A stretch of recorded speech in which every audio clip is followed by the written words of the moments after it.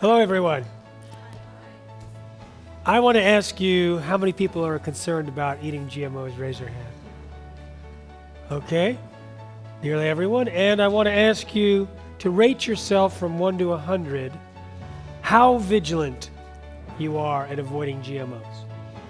That includes going out to eat, includes eating at other people's houses. How vigilant are you? Give yourself a number. Okay, how many people are the low vigilance? 0 to 20, raise your hand. 20 to 40, 40 to 60, 60 to 80, 80 to 100. All right?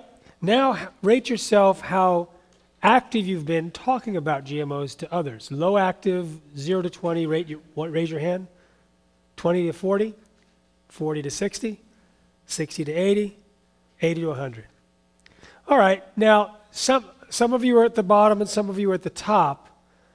For those of you who have been vigilant at avoiding GMOs, how many of you noticed an improvement in your health when you switched to a non-GMO diet?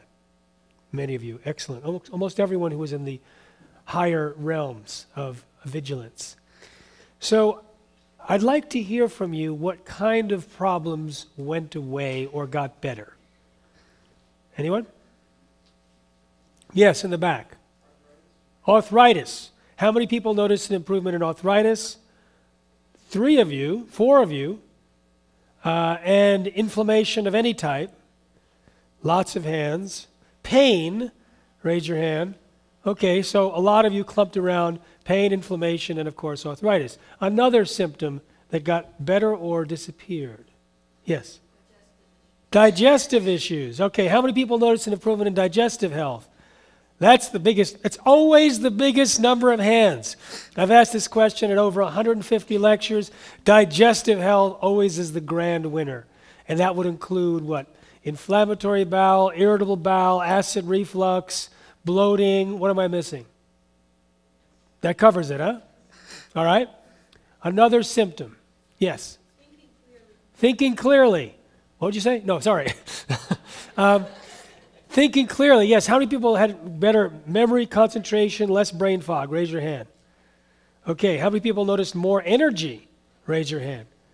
So that's always number 2, increased energy, and I usually combine it with reduced brain fog.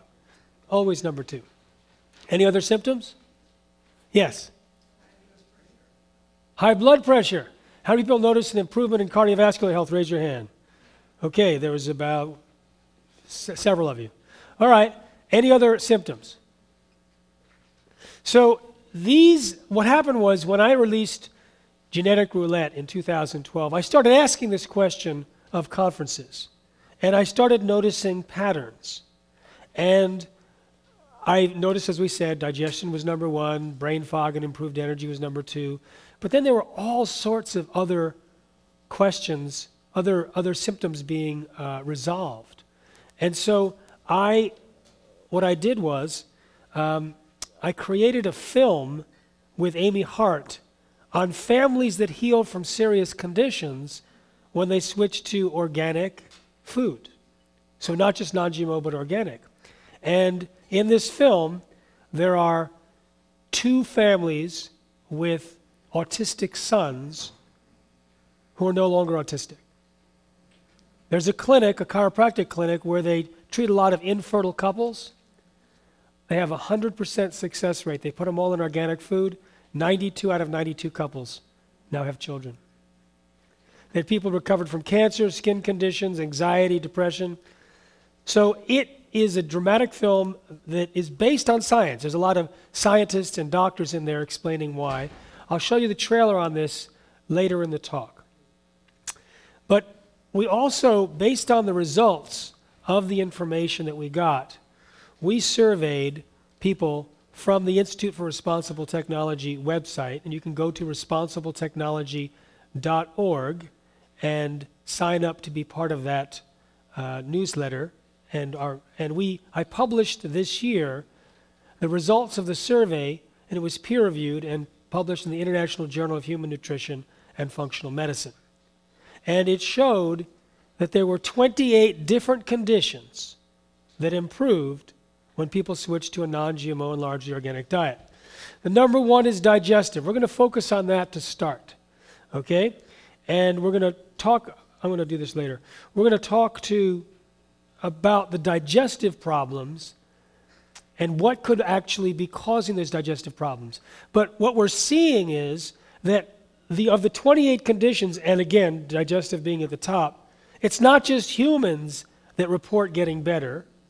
Lab animals that are fed GMOs or exposed to Roundup, which is sprayed on most GMOs, have problems that are similar to those that improve in humans when they switch to organic. Same thing with livestock and pets. And the rates of disease, of these types of diseases, are going up in parallel with the increased use of GMOs and Roundup. Now, when you look at the pets, there was 3,256 people who responded to our survey about themselves or their patients or a family member. But 80 people responded in terms of their pets. And you could see that the number one reported improvement with the pets is also digestive. They also had similar results in food allergies, skin conditions, energy, weight problems, and joint pain. If you look at the animal feeding studies, now again, we're just going to focus on digestion to start.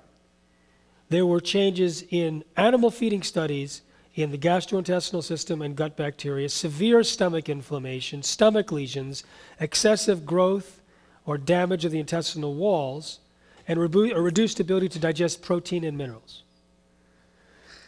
In livestock, there was reported by farmers and veterinarians diarrhea, gut bacteria imbalance, and intestinal damage. In the humans, they reported irritable bowel, Crohn's disease, acid reflux, ulcers, gut pain, and bloating. All of these associated with eating GMOs or non-organic food and getting better. Now, when we talk about the digestive problems getting better, it was significant. This is the breakdown. People would say digestive disorders, but then they'd have to measure how much of their digestive health or any of those conditions improved. And you could see, if you look at this, the biggest category was significant improvement, followed by nearly gone, followed by complete recovery. 80% of the respondents were in those three categories, just by switching to a organic diet or non-GMO and largely organic diet. If you look at the statistics in the United States, you can see that the amount of glyphosate is the active ingredient in Roundup. Roundup is sprayed on most GMOs because most GMOs are Roundup ready, genetically engineered specifically to be sprayed with Roundup. You could see that as the glyphosate spray on soy and corn that's genetically engineered went up, so did the hospital discharge diagnosis of inflammatory bowel disease. Here we have deaths due to intestinal infection. And here is peritonitis, which is inflammation inside the stomach lining. All of these show correlations. It doesn't mean that one causes the other if you just look at the chart. But if you understand that there is a plausible reason why glyphosate or GMOs might create digestive problems, then these correlations are more meaningful.